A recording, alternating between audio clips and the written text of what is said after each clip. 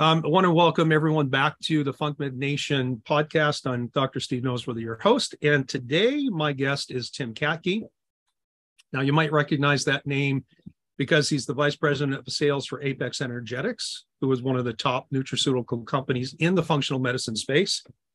But what you might not know is that Tim is one of the principals who started the supplement giant Metagenics back in the day, and Tim and his family started that back in 1983. He served in many positions over the years, starting as sales rep, being transitioned into both regional and national sales manager before ending his career as vice president of sales and of strategic accounts. In 2013, 2014, and you can correct me on this, Tim, family sold Metagenics, and after a year off, Tim joined Apex Energetics as vice president of sales, and he has served in that role ever since. And I've had the pleasure of knowing you, Tim, since about 2014, and I can testify that this is a man of great integrity and great character. Tim, it's so very great to have you with me today. Well, thank you, Dr. Noseworthy. I really appreciate those comments, and it's so nice to be with you as well. Well, you call me Steve, please. Okay, Steve. So one of the things is Metagenics was sold in 2009. I continued to work there until the end of 2013. I got you. I took a year off, and then I started with Apex in 2015. And I think my second week at Apex, I met you and all the rest of the Apex educators in January 2015. So that's kind of the history with that. So yeah, very nice. Yeah, I do. Listen, I do want to talk about your history with Metagenics and how you transitioned into Apex. But when I reached out to you and asked if you'd be a guest, and you sent me your bio, you said something that just tickled me to death. You said, and I'm paraphrasing, but it's been close. You said that you've never created a resume because you've never applied for a job. How does that work? How does that work in today's world? Today it's you don't usually have a career as long as I've had it in the same industry with only one or two companies. It's not usual. I have a friend that I was just talking to him, a young guy that I know, and he was saying to me, he says that doesn't happen anymore. He was working for Firestone. He got recruited by Sprouts. And now he's being recruited by Whole Foods. And there's all these different things that happen.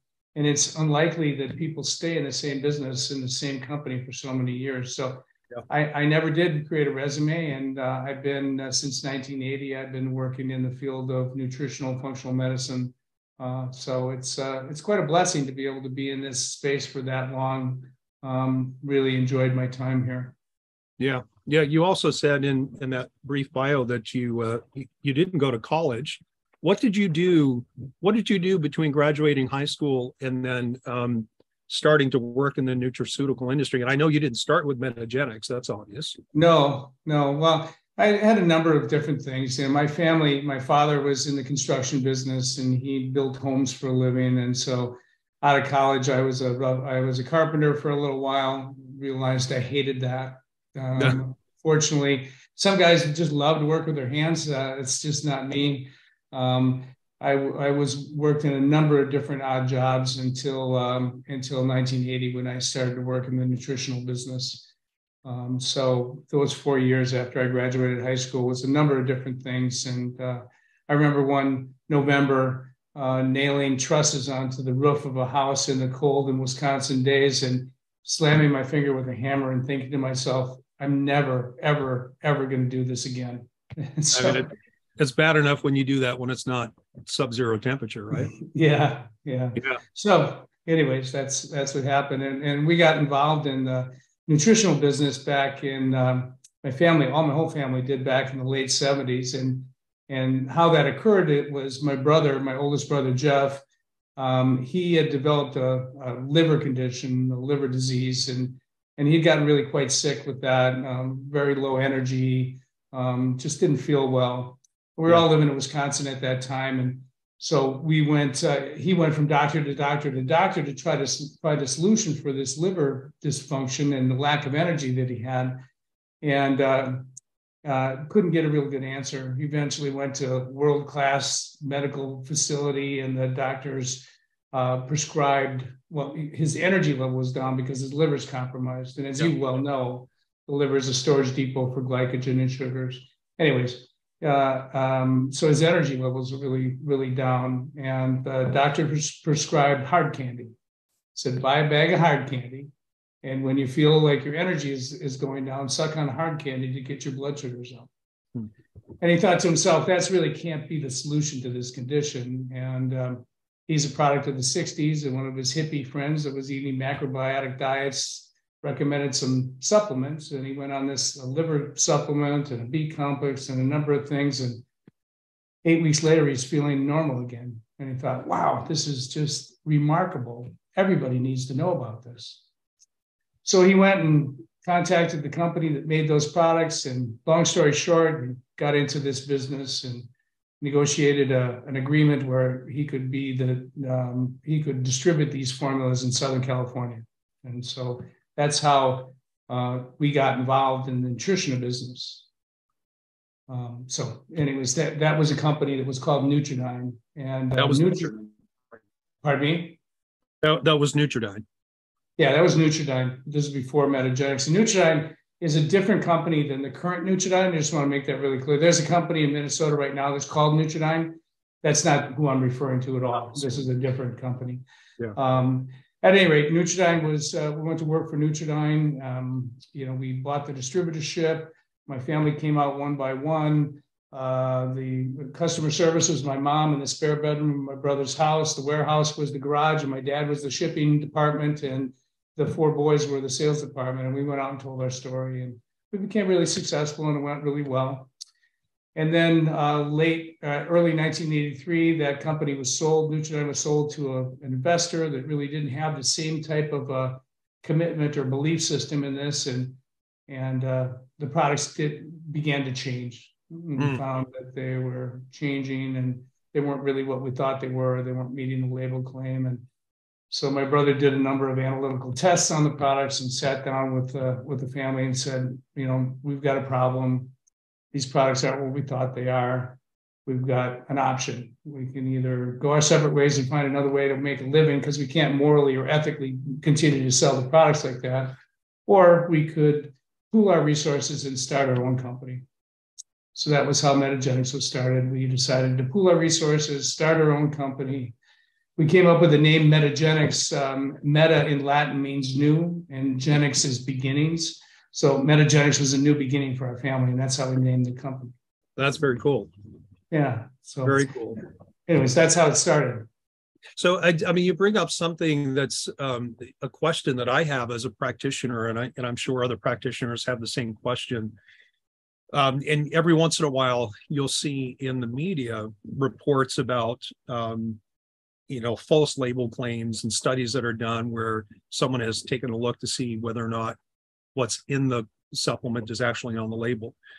How prevalent, and I'm kind of jumping because I want to come back and talk about the history and some of the challenges that you guys faced in starting Metagenics and then growing that company. But just in general, how prevalent is it that even brand name manufacturers of supplements that a lot of the docs in functional medicine are using, how often is it that the contents are not matching the label? I think that since the new laws that came in, manufacturing laws, the GMP laws that have come in, it's less likely that you're going to find that happening than it did in the past. In the early days, it was kind of like a wild, wild west where, anything was possible. But I think right now, most of what you find on the label, you're going to find in the product. It comes down more to ingredient selection, the raw materials that you choose, and the bioactivity of those raw materials. Do they really have the effect that you're looking for? That's the critical factor. It's not whether or not you have things on the label that you want to have. It's whether or not the ingredients that you choose have the ability to have the effect that some of the ingredients have been studied to have. And are you talking there then about, and we're kind of getting off track, but it's all relevant and I think good information. Are you talking about standardization for bioactive molecules? Is that what you're talking about? Yeah, I think you can look at different herbal contents or different compounds that have specific bioactive components to it, and whether they're standardized to the effect that you need them to have, or whether there's enough of those materials. Like, for instance, if you're manufacturing, let's just use berberine. Berberine's a compound that's used in helping to support patients' blood sugar aspects. You can find different grades of berberine. You can find, X amount, like an X amount of dollars per kilo berberine, or a much more expensive per kilo berberine. Yep. And depending upon the raw material you choose will depend upon the effect that you get in most cases, not in all cases, but the raw material. So you want to make sure that the ingredient selection is the proper selection, that you're going to get the best effect from the products that you manufacture. Yeah. And I know you're probably speaking right now from your perspective as the vice president of sales of Apex. And I know you guys go, in my opinion, above and beyond in terms of like quality control, quality assurance. Was that something that was on your radar back when you guys started Metagenics, or is it something that became part of your ethos after a period of time? And it kind of sounds like the way Metagenics started, you guys were concerned about, the integrity of your products from the get-go. Yeah, for sure. That was how it was founded. We couldn't, my brother's liver condition was completely mitigated and modified by nutrition. And this is something that, he felt like, well, everybody needs to know about this. And it's not going to work if you don't have the high quality product that's good. If you don't have what you think you have in the product. So quality was the foundation for what Metagenics was built. Quality is the foundation for how Apex operates as well. There's so many similarities to the two companies. And quality is the guiding principle. We often said at Metagenics that the doctors that we sell our products to aren't really our customers. The patients are our customers, and the patient's best interest must be met. Because if we scrimp on an ingredient or we scrimp on a manufacturing principle, the patient's not going to get the results that they're hoping for from the doctor that is prescribing it. Yeah. Similar, we have a motto at Apex: patient health comes first. When we think about our patient's health, that comes first. It comes before cost savings. It comes before any other aspect. It is the guiding principle on every decision that's made at the company. And it started way back in Metagenics. And reason I came to Apex, it was so similar in the belief systems. Yeah. My brother was sick, had that condition. That's how he got got us all into this nutritional business. The owner of Apex was similar. He had his own personal health challenge. That's how he got into it. It was a very similar story, very parallel story. Yeah. So, for someone who's practicing in the trenches, a lot of companies will have labels on their products or at least information on their website or in a handout that says that they follow good manufacturing principles. How is the average FuncMed practitioner going to know how much money a given supplement company invests in the raw materials to have some assurance that they're getting the highest quality bioavailable product? That's a really good question, because it's very difficult to look at a capsule or look at a bottle of vitamins from a different manufacturer and understand what true quality is. There are a number of different brands that market directly to practitioners. And the perception is that those brands are superior brands. There's a lot of care that goes into the manufacturing of those products. I think the only true way you're going to really know is the people behind the decisions that go into the manufacturing of a product or a service. If the people are the decisions that are made by the people that are making those decisions, you have to trust that is probably the best way to know. Yeah. Also, there's analytical tests, there's assays that people can be provided, all different sorts of information that can be provided. But I think really understanding the belief and the principles of the people that are making the decisions is a core value that will help. Is it a case where you get what you pay for, and in other circumstances where a manufacturer might price their product as a premium product, even though the quality doesn't back that up?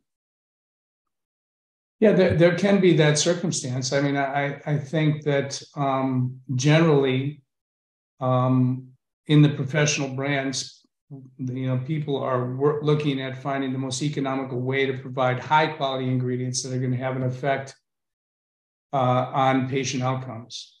Yeah. Because if you're marketing to doctors and we're educating doctors and they understand specifically how to apply those principles into their practice and help their patients, if the products don't work, if the patient doesn't get the results, your business strategy is doomed. So you have to have the ingredients that are in your formula that's really going to have an effect on improving patient outcomes. And if they don't, doctors like you are not going to go back and use those supplements on an ongoing basis. So you have to have, cost is an issue, but you have to have quality as the guiding principle in order to get consistent, reproducible results. Yeah. Yeah, no, I totally believe that. Let me circle back around to the Metagenics stuff and ask you, what were some of the major challenges that you faced, either you individually or as a family group, in launching it? And I would imagine that back in the 80s, so was it 83 that you started Metagenics, right? Correct, yeah. And I've been involved in functional medicine now for about 15 years. So you're going back even 20 years before I got involved. And I've seen a lot of changes in the functional medicine landscape. I kind of imagine you and your family as being this bunch of visionaries and entrepreneurs that could see things that most people couldn't. Was it a struggle for you to talk to doctors about nutrition from the perspective that you guys held, or was your knowledge and understanding of all that kind of at the same level as your marketplace being practitioners? Was there a mismatch between those, or do you feel like you guys were really ahead of the curve? I think that we were committed to this type of medicine as, they called it back in those days, alternative medicine. Yeah. And then they changed it to complementary alternative medicine because they really didn't want it to be discussed as alternative medicine, because it's really not an alternative. It's a complementary way to do medicine. And then it continued to integrate into other names, integrated medicine, functional medicine, and so on. So I think that, the principles we believed in strongly about this form of medicine, and then who we aligned ourselves with was really important from the science perspective. So back in the day, my brother in the 70s, even before I started, saw this speaker that was from the University of Puget Sound lecturing about nutritional compounds and the effect that it had on mitigating health concerns, a whole host of different things. And he was a young professor at University of Puget Sound with a big red beard and a big red afro, and his name was Dr. Jeffrey Bland. And Dr. Jeffrey Bland, who, if you don't know, he's well known now as the father of functional medicine. We aligned ourselves with a strategic partnership with him, and we began sponsoring educational events with him all around the country. And he was a visionary, brilliant scientist that really understood the science of nutritional medicine, and so I think that we were ahead of the curve because of our alignment with doctors like Dr. Bland. Excuse me.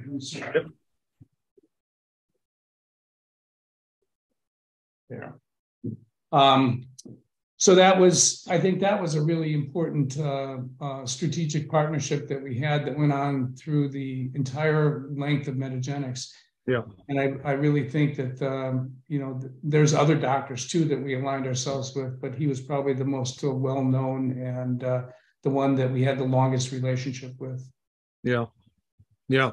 How much changed the field of functional medicine during your tenure at Metagenics? I mean, did you see the significant and rapid changes in the industry the way that we have in the last decade or so?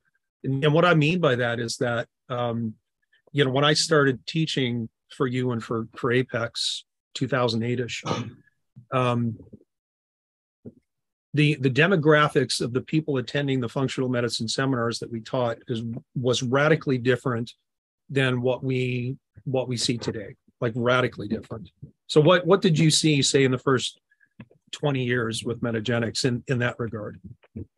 Well, in the beginning with Metagenics, it was primarily chiropractic that was involved in this nutritional medicine. There was very, very few medical doctors that were interested or had any type of natural medicine approach. So chiropractic has kind of, in some level, acupuncture has been the pioneers in this business. So Right. most of our business was with chiropractic doctors, and I think back in those times, it was quite profound. They were quite the pioneers because in the 80s, a chiropractor could specialize in chiropractic and in personal injury and workman's comp, and the insurance and chiropractic business industry was aligned really well, and doctors of chiropractic were making really great incomes doing that. But then there was a subset of doctors that really wanted to explore the natural medicine aspect and really focus more on chiropractic as it relates to other aspects of healing, including nutrition and diet and lifestyle and so on. So they were really kind of the pioneers. And that has completely changed over the years. Chiropractic still by far has more doctors that are active functional medicine practitioners, but the amount of medical doctors and the amount of internists and other specialties that have come in to this field of functional integrated medicine is just remarkable. Yeah. I remember I had San Diego, Las Vegas, and Palm Springs was a territory that I had, and there's 2 medical doctors in that whole territory. Now there's hundreds of medical doctors that are doing this type of business. So the landscape is really modified and changed. And secondarily, the way that you integrate nutrition into a practice is dramatically changed. In the early days, there was not a lot of diagnostic work. Many of the doctors would use a muscle testing technique, applied kinesiology techniques, and that was one of the ways that they would help to determine the nutritional needs of their patients, which at the time was remarkable and still is remarkable. It's a modality that many doctors use very successfully. Right. But we've also integrated into more objective measurement tools to determine whether these nutritional strategies are working. And I think that's a big shift because it's more medically accepted. Blood chemistries are used to, as you know, you teach a whole course about how to interpret blood chemistries from a nutritional perspective, how to understand patterns and so on. So I think that's a big shift that's occurred from the diagnostic aspect into where we are right now. Yeah. And, I've seen the same thing in the last 15 years. When I first started teaching, if we had a medical doctor in a classroom or on a weekend seminar, that was unusual. Now it's unusual not to have a couple of MDs, some nurse practitioners, and some PAs. I mean, it's unusual to not. So I've seen that change as well. And the other thing, Tim, that I've seen is the sophistication of the people attending the seminars. And now that I'm thinking about it, the other major change is we're seeing a lot of, ever since I've been involved in teaching, there's always been a handful of students from any local college, whether it's chiropractic or acupuncture or naturopathic. And a lot of these docs coming out, they're actually starting their careers with a solid understanding of human function and physiology and the applications of different functional medicine strategies. And it seems to me that, it sounds a little trite to say, but the doctor of tomorrow is going to be heads and shoulders above the doctors that are around when I got involved, maybe with the exception of the visionaries and the pioneers. Yeah, for sure. I think that the doctors graduating, more doctors are becoming so involved in understanding more about the science of functional medicine. It's becoming a curriculum. We have, organizations like the Institute of Functional Medicine. You have a number of different organizations that do ongoing CME, continuing education trainings on this concept of medicine and so on. And I think it's really changed the landscape. I think in part it's changed the landscape because patients demand it. Patients are come to their doctor and they ask about things that they prefer not to be put on a medication. They would prefer a natural approach first. And I think that has shifted the desire possibly, or even the focus of some medical practitioners to want to become more involved and understand it. One doctor told me, he said, I give my patients options. He's an internist MD that's been involved for a while in functional medicine. And he says, patients come in and let's say a patient comes in with elevated cholesterol. I know that diet and lifestyle, I think I can probably help to improve that condition with diet, lifestyle. There's certain natural compounds I could prescribe. And then I could also prescribe a statin drug. And I give my patients options. And the patient comes in and I said, well, we could do it two ways. I can give you a medication. Medication will lower your cholesterol. It's got some side effects. Insurance pays for that.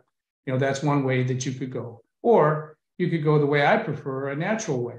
And we could change your diet, give you some diet recommendations, some modifications to that, some natural compounds that will help. And insurance doesn't pay for that, but it doesn't have side effects, and it's a much more natural approach. Which would you prefer? And he says 8 out of 10 patients will say, yeah, I'd like to try the natural approach. It's really shifted the mentality. Yeah, and I would say that the sophistication of healthcare consumers has changed over the years. Like, just even thinking about my own practice, the level of knowledge, and some of it has to be corrected periodically, but the amount of information available to people now as opposed to 15 years ago is dramatically different. And especially with all, big personalities, whether it's Datis Karazian or other big name people that are doing all these summits and being interviewed in different podcasts and sharing information. To me, it's had a trickle down effect to the point where if I interview a client, like a new prospect as a client, if they haven't heard about things like leaky gut, that's unusual. Whereas 10 years ago, someone would say, well, what's leaky gut? I've never heard of that. I mean, so I see changes throughout all different aspects in the industry, both in the quality of people seeking help, the profile of the doctors that are attending seminars that I and others like me teach, the sophistication of the thought process. And now we have, just like you said, in terms of testing and diagnostics, we have things available to us now that we didn't even have, say 5 to 7 years ago. So there's been a lot of rapid changes. But I'm interested, back in the days with Metagenics, what kind of conversations led up to the decision for the family to sell? And you don't have to share that if that's too private, but I'm just kind of curious. Yeah, well, I think that when we started Metagenics, we had to help people understand why we existed, what our mission, what our vision was. And, our mission was set in a principle that was to improve health and reverse chronic disease by helping people achieve their genetic potential through nutrition.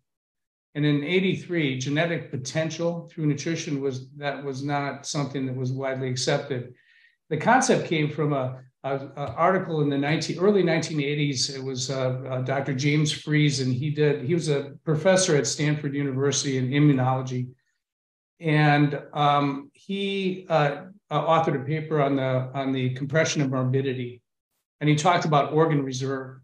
And he talked about the fact that, based on different patients have different levels of capacity or organ reserve. And it's likely based upon the choices that they make in their life, their lifestyle choices, and the article was saying is you want to grow old, stay healthy and functional all the way into your 8th or 9th decade of life. And then when you pass away, you do it quickly. So your function was good. So do whatever you can to maintain your organ reserve.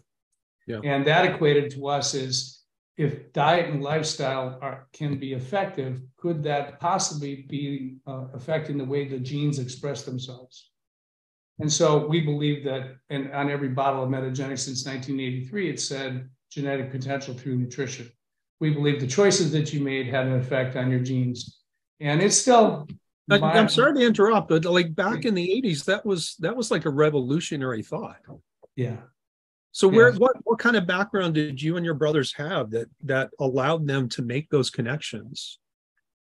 This is a paper that came out. I think we were exposed by Jeff Bland to this paper, and it was a paper that we studied very closely. And it was one of the things that was a guiding principle when we started Metagenics, is that if you can take nutritional supplements and modify diet and lifestyle, it will have a positive impact on your morbidity and the quality of your life over the course of it. And the question just came up, what about our gene? Could that be changing the expression of our genes? Could that be part of it? And we believed that it was, and we just decided that was the stake in the ground that we were going to take. And genetic potential through nutrition is the guiding tagline for Metagenics products, still is today. Yeah, and that's crazy to me to think that there are people that are so smart and tuned in that they can see so far ahead. I just a couple of days ago interviewed Ari Vigidani for the podcast, and we talked about his background, and he pointed out that he started doing his training in immunology back in the 1960s, and his mentor, whom he ended up working for in his lab, and his name is escaping me right now, but he said, Ari, the future of immunology is immune surveillance. And we talked about the same thing, is that was a pioneering concept, like the realization or the understanding. Like, this guy was probably 30, if not 40 years ahead of his time, because that statement certainly has borne out to be true. And as you and I both know, and probably most people listening to the episode here, is that pretty much everything that happens with your health and your wellness is all phenotypic expression. Right? It's all diet, lifestyle, and environmental influences over your genomic profile. And so it just blows my mind that you guys were talking about that back in the 80s.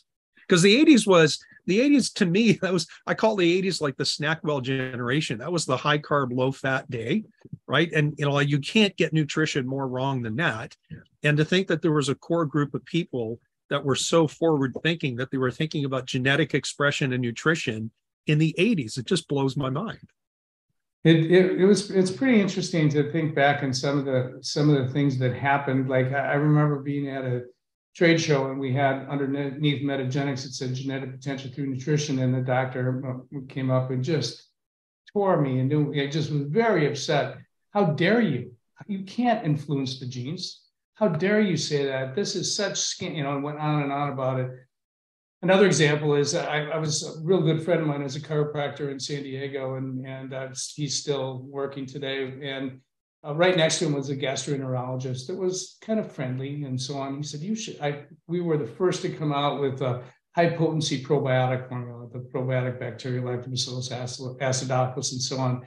He wanted me to go and share that with this gastroenterologist, thought it was excellent. And I went in, and the GI doctor was so upset to think that we would be prescribing these billions of organisms that would be live organisms that you prescribe that would have such an effect on gut function. He thought that was crazy, that it was ridiculous, that it was, what's the word, charlatanism, and that he threw me out of his office. And now today, every yogurt you have is full of those organisms. That's right. Yeah. It's really quite interesting how things have progressed over the course of the years. Well, it's always nice to eventually be vindicated, isn't it? I'd like to go back to calling him right now, but I can't remember his name. That's right. Find him in the phone book. So you guys, so the question was, like, at what point did you guys start thinking about it might be time for us to pass the baton and then walk away? And how hard was that, like, psychologically and emotionally? It was your baby. Yeah, we developed a business, and then we had developed a business in Australia, and the business in Australia and the United States is about the same size. It was a very big business, and investors, there's many investors that are looking at this niche in the market. Nutrition has been a billion-dollar industry for a long time, but the practitioner market or the practitioner niche is something that many investors are looking at. And so we would be contacted on a regular basis, asking if we'd want to sell the company. And my brother Jeff was the CEO, I was the VP, and we were part of the executive committee. But we had ongoing conversations about selling it. And as we got older, thinking about wanting to develop a retirement strategy. None of the kids really wanted to be into this business. It wasn't something you'd pass down generation to generation. So what would be our retirement strategy. And so we wanted to consider that. Of course, everybody who can't work forever wanted to consider that, but we wanted to find the right investor, the right person, the right partner that would kind of carry our mission and our vision at some level. And so that was a real difficult time to try to find the right person. And we went through a whole number of different iterations of people interested in negotiations and discussions and so on. And finally, we landed on a group of people that we thought were good people that had the resources to be able to do and invest in the company to bring it to the next level. Yeah. Yeah. And I know that I saw a notice. So that was the initial sale. I saw a notice last year that I think it was Alticor who bought it from you guys. They were, at least there was negotiations, they were going to be bought out by another, like a private equity fund or firm. I don't know if that went through, but I just kind of wonder, even though it seemed to be your choice to do that, was it emotionally hard to walk away because you had built it up, you and your family? And, kind of sitting back in retrospect, do you have concerns? Because you had mentioned earlier in our conversation about sometimes, companies change hands or they grow and then things start to change, like the commitment to quality and the ethics start to change. Do you look out at the Metagenics that's out there now and go, it's not the same Metagenics that we started with? And I don't want to say that because I don't want to put you in a position where you're, I don't know what your opinion is, but I don't want you to feel cornered that you have to give me an opinion. But what do you think? Like, is it the same stuff? Well, nothing stays the same. Everything changes. And I'm not, I think that when we first sold Metagenics in 2009, I continued to work there. I enjoyed working there. I think that it's not the same as, the same commitment you had when you started. You lose that legacy, but it doesn't mean it's bad. It's just not the same. And I think that right now, Metagenics, I think that the CEO of Metagenics is awesome. I think he's a really, really good man. I think he's got, takes a lot of the historical considerations into the decisions he makes. And I think they're doing a really good job. They were sold to another private equity company. I don't know anything about that company, what's happening with them. I believe that the people that I know at Metagenics still are quality people that are really trying to do the right thing. So that's what I know about them. I think that, so leave it at that. Yeah, that's fine. So what about Apex? My experience with Apex is that they may not be the largest company out there, but I think that they've had perhaps an indelible impact on functional medicine, not only with the products and the formulas that they bring to the market, but how functional medicine education has changed, particularly under the guidance of Datis. But what do you think Apex's strong point is? What's the best thing about Apex Energetics? Well, first of all, when I left Metagenics, I retired, and I really didn't picture myself coming back and working in this, for another company. I didn't know what I was going to do. And I've always heard of Apex when I was at Metagenics before I came to them. So when I was contacted to have a discussion about it, I was interested because I always heard about Apex. Apex's main strength is, it's a very similar strength to Metagenics. It's commitment to quality, it's commitment to education. Those two components define Apex. And I think that there's not another company that does more functional medicine education in the industry commercially than Apex does. Post-COVID, we were doing 150, 200 events, live events a year around the country. Yep. And you were speaking at many of them, teaching many of them. Yep. And so I think that one of the outstanding things about Apex is taking the concepts and putting them into usable principles that doctors can implement in their practice, really clinically relevant principles. I think sometimes we forget when you're educating doctors about the science of nutrition, it's got to be converted into clinically relevant principles that they can use in their practice and implement. And too often it's too esoteric, too scientific, not enough clinical application. Apex is the best at the clinical application, the best at putting those principles into practical use.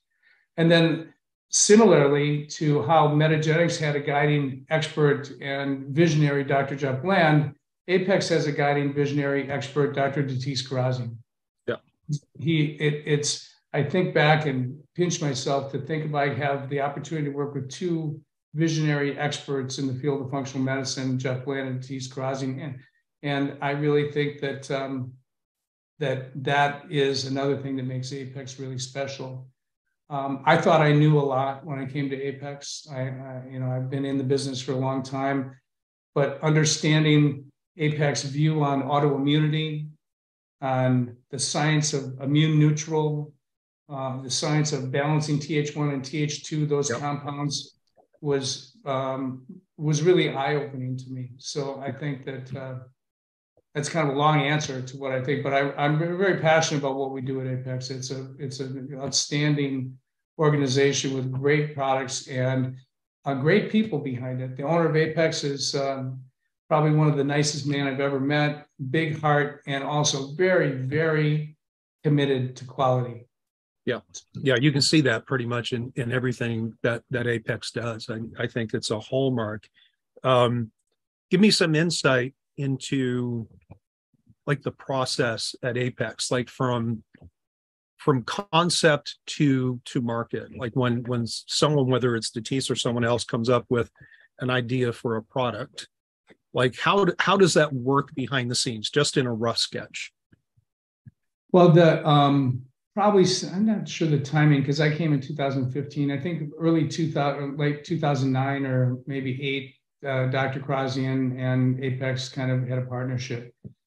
And it's very similar to the process that happened at Metagenics in the sense that Dr. Karazian, I really believe, is a visionary, can see what's happening in the field of nutritional science, especially in the terms of immunity and gut and neurology. Those are areas that we do. I think we're extraordinarily, not so different, but exceptional in those areas. Yeah. And you get a concept, or they read the research, they see details about a particular compound, and then they will take that and convert it into clinically applicable concepts, and then into formulas, into testing those formulas and testing the theory behind those formulas into an actual product.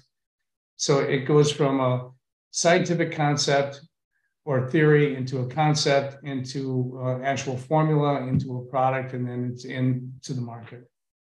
And I'm sure that there's a range, but what's the average time frame from endpoint to endpoint? Oh boy, it can be long. It can be really long. It can be short. It can be. So I would think from it's 12 to 18 months from concept to actual product, maybe longer, 24.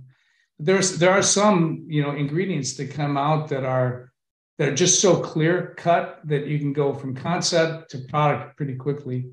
Like a formula we came up with is a short chain fatty acid formula for the gut, which was a pretty short timeline because it was so clear the scientific evidence that short chain fatty acids have a powerful impact on the gut microbiome. Are you talking about enterovite or? Yeah.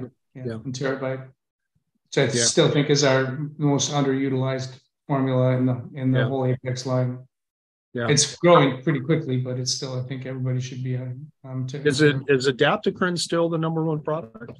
No, adaptocrin's number 3 now, I think. Trisomal glutathione is our number 1 product. Yeah, that makes sense. Yeah, so and the whole concept behind glutathione and the immune system and T regulatory cell function and the effect that glutathione has on it, plus the master antioxidant effect has made it in the delivery system. Yeah.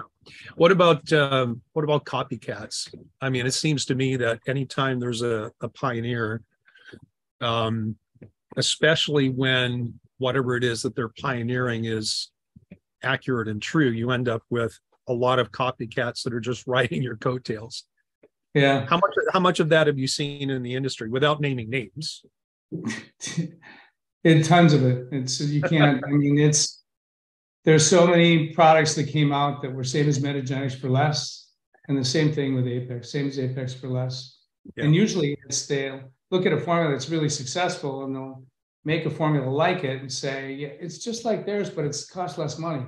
So that's the strategy behind it. So that happens all the time. It goes with the business, it goes with. And so, like, if it does actually cost less money, where are they saving the money? Is it the quality of the raw ingredients? That's a good question. I don't really know.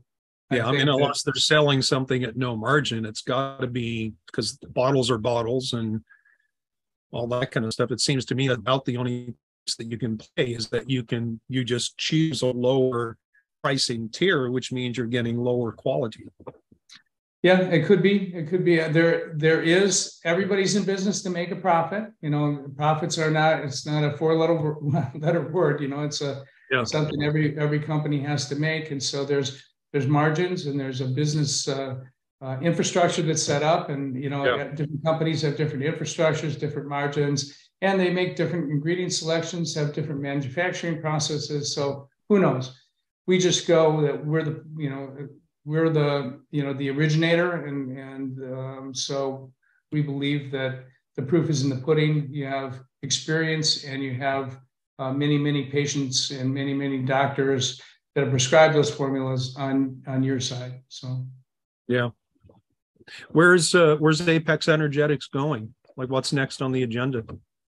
We're continuing to, the whole COVID thing really interrupted our educational process. So we're getting back into our commitment. Part of our DNA, our genetic expression is education. We just do that, and we haven't been able to do that as well as we want to before. We're continuing to work with Dr. Krasian and new concepts, and there's January is going to come out with a whole new concept of dealing with different aspects of detoxification, supporting patients. There's a whole number of principles that are coming out. So there's a lot of cool things that are happening. I'm looking forward to that.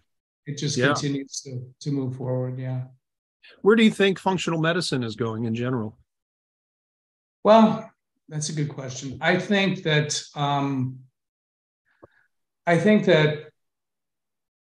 functional medicine is continuing to progress, and I think that let me put it this way. I think that many patients are dissatisfied with the traditional therapies that they have available to them, and they're looking for alternatives.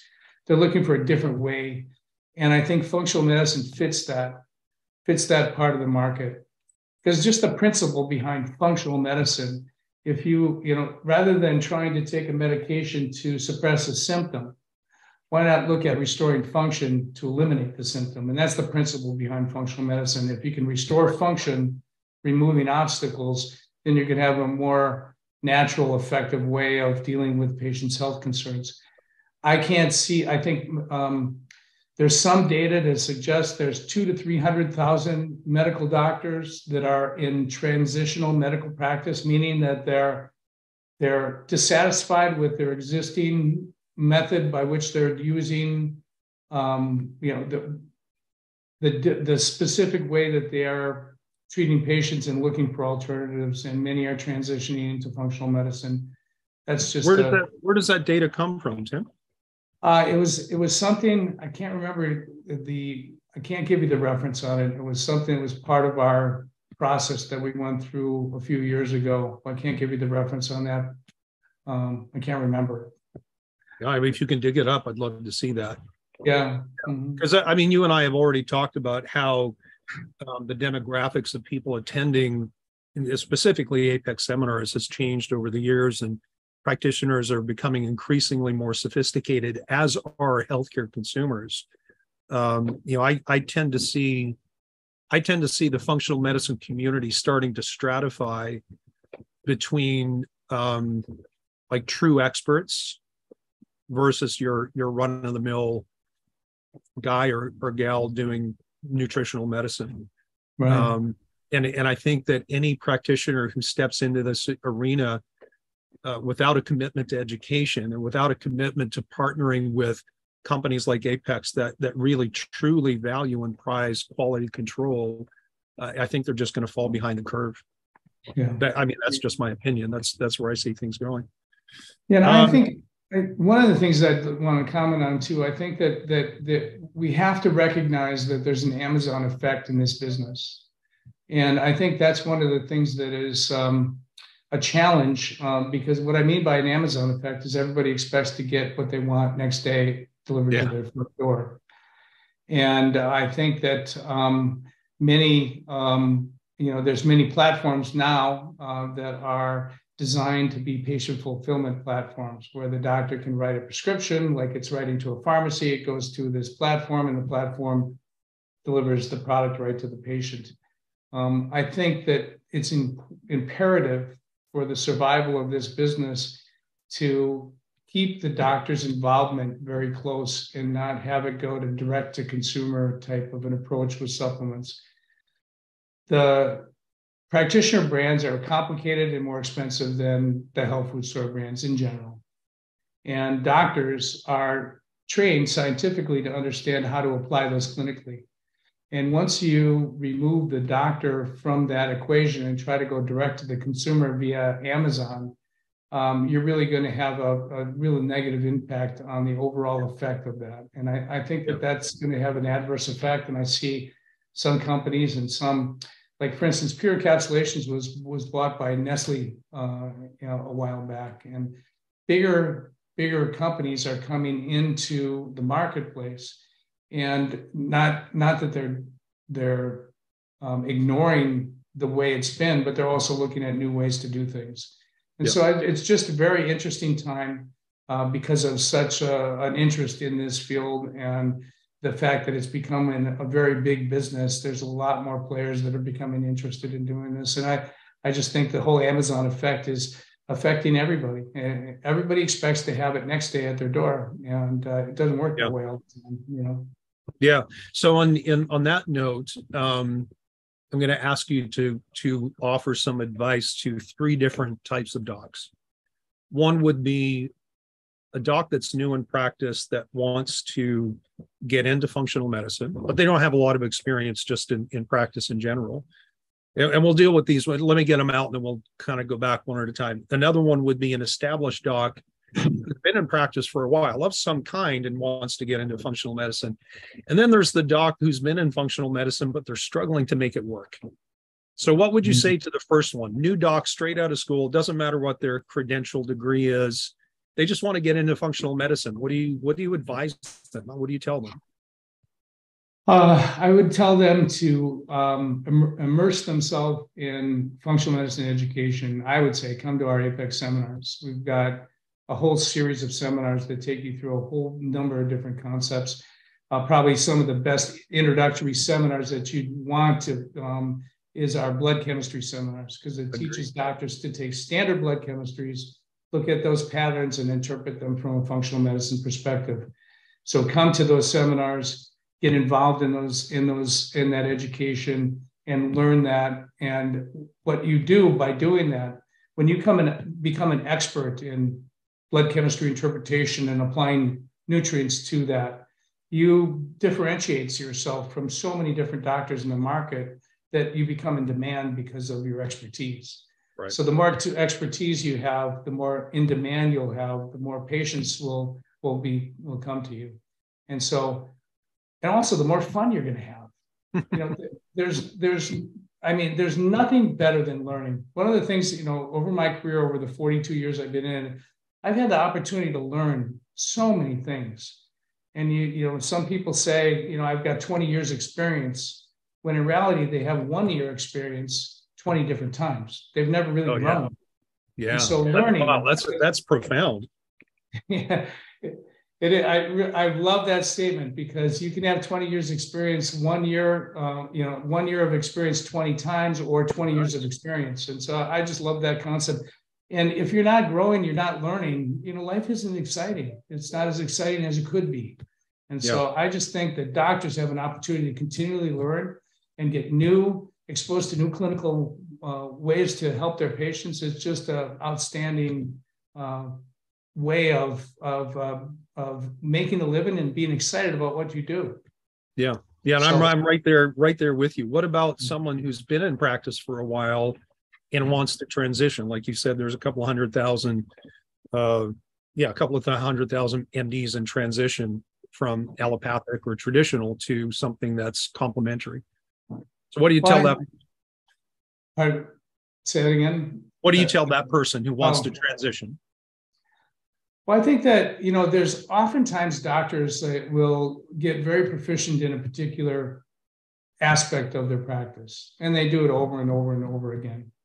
If you're a doctor that's in functional medicine and you're doing well in a particular area, eventually it can get boring just to do that particular area. I think all the advice for all three categories of these doctors is continual ongoing learning. And things change so quickly. The field of nutritional knowledge, they say, doubles every X amount of years. I can't remember the quote anymore. So things change so often. Just being so much more involved in learning and continuing to grow and apply new principles into your practice whenever possible will help you not become stagnant as an existing practitioner. Yeah. And then one that's existing, but what was the last category you said? Well, let me get to that, because I'm thinking that if you're willing, I might want to have you back on at some point to talk about the Apex Seminar ecosystem, and then talk about some of the strategies that you guys recommend for people in practice who want to get into it, but they're already busy doing other things. And I know that that's one of the biggest challenges. And docs and seminars ask me all the time, like, I'm so busy, I can't see how I can fit it, but it's what I really want to do, but I can't step away from what's paying the bills. And so I think there are some unique challenges. And if you're willing, I'd love to have you back on to go through all that kind of stuff. Sure. The last category was, what about someone who's doing functional medicine, who's struggling to make it work? Struggling either clinically, they're just not getting results that they're hoping for, or they're struggling from a business standpoint. They just kind of can't launch it or can't get it off the ground. I think there's a number of people that are struggling from a business standpoint, and I think they actually approach their practice as kind of an apologetic approach. Like they're apologetic that it's going to cost X amount of dollars to do this. And I think that's a real mistake, because you're offering a service and that service costs a fee. And how much is your health worth?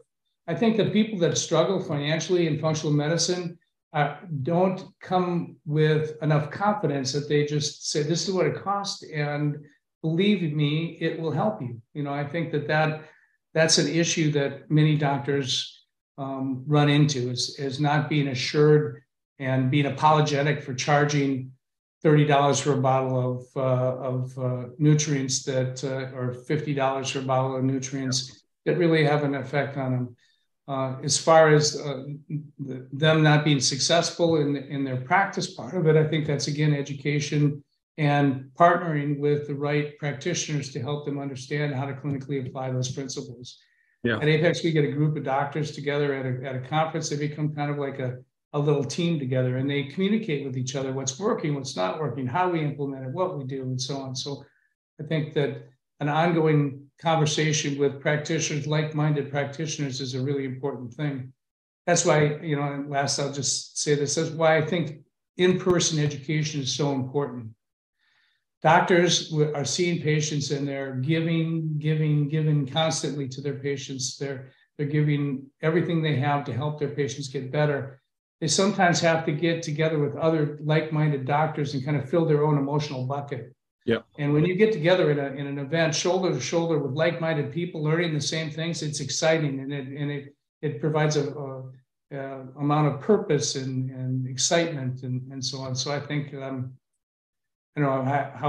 think I went off on a little bit of a tangent. No, it's all relevant, because the whole point of this podcast is to start talking to industry leaders, top clinicians, researchers, directors of labs, supplement companies, because, we all live in our own little bubble, right? And you have this concept of mastermind groups that's been around for a very, very long time. And the reason why they work is because you have to expose yourself to new ways of thinking and new ways of doing things, or else you will eventually hit a rut and you hit some kind of an obstacle that you just simply can't get past. So I take what you say with, I'm listening. I'm listening to what you say. So listen, I know we're just over an hour. So final questions here. What are you most proud of in your career?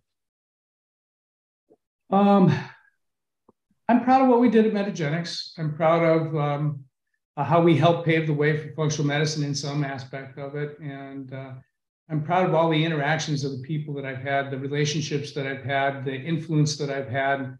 I often say to them, I've had, maybe up to 1,000 salespeople that have worked under me at one time or another. And I've always said this to them, just think we have an opportunity in our career to educate doctors on different compounds or different aspects to help them be more effective than their patient with their patients. What better career or what better goal could you have in a job than helping people help their patients get healthy? I'm really proud of that interaction. Yeah. And that's one thing I love about teaching is that I can only help so many people by myself, but if I can help even a dozen other docs become the best clinicians that they can be, then I help not only my patients, but I help all theirs as well. In the same vein, like what would you do differently? If you could go back at any point in your career, what would you change? I think what I would do is I would take more advantage of the opportunities that I had at hand. I had so many opportunities, and I took advantage as many as I could at the time. But in retrospect, I could have taken more advantage of learning opportunities about learning more about business, learning more about the practice of functional medicine from a clinician standpoint, not just a salesperson standpoint. We will detail doctors on the research about a particular compound, but really don't understand how that translates into patient conversations, how it translates to patient outcomes. So I could have taken more advantage of the opportunities to learn more. And so in retrospect, I would have done that. Yeah, I would imagine in the positions that you've held over the years and what you've been exposed to, that you've probably amassed a pretty decent knowledge of human physiology as well as the nutrients and what they do in the body. But you're right. I mean, the translation into clinical practice is not necessarily an easy one. And you can have two different docs that have the same knowledge base, but their ability to talk to clients and help them modify their behaviors can be radically different, which is eventually something else that we'll be talking about on the podcast as well, because I want to talk about the entire spectrum of functional medicine practice, which is not just about knowing physiology and knowing what tools are available to you. It's about working with real people who live in the real world with real problems and being that guide and that coach that helps them make the changes that they need to make, and doing it without driving yourself nuts and burning out, and maintaining some kind of life balance on your own. Right. Now, speaking of that, final question: what does Tim Katke do in his time off? I am an avid golfer, so I love to golf. And older I get, the more difficult it becomes. But I'm still in trying to get into single digit handicap. I have a really good community that I work with and associate with, and my wife and I just love to travel. Italy is the Amalfi Coast is our favorite place in the world to be. Nice. And so we love to travel as much as we can and so on. So I still, to this day, just get really excited about learning. And I'm still learning every day, different aspects that I learned from Dr. Krasi at Apex, things I learned in other aspects. So I'm just an avid learner, and I just continue to love to do that. Yeah, I can't remember the last time I read a book just simply for pleasure. Yeah. we went to Cabo in December, and I read a book for pleasure there. So did you? Good for you. Sit next to the pool. Yeah, that was nice. There you go. You're talking about life balance right there. There you go. Well, Tim, listen. I truly appreciate you being on over the last 7-8 years that you and I have known each other. You've become a friend and way more than just a colleague. And your time and your insights are appreciated. And please come back on and let's make that happen. And we'll talk a little bit more about other aspects of what you do and how that affects what I do. Right. Well, great. Thank you. Be happy to do that. And thank you for what you do. You're an extraordinary doc, and I really appreciate all that you do. Well, thank you, brother. Appreciate it very much. Okay. Thanks. All right. Take care. Okay.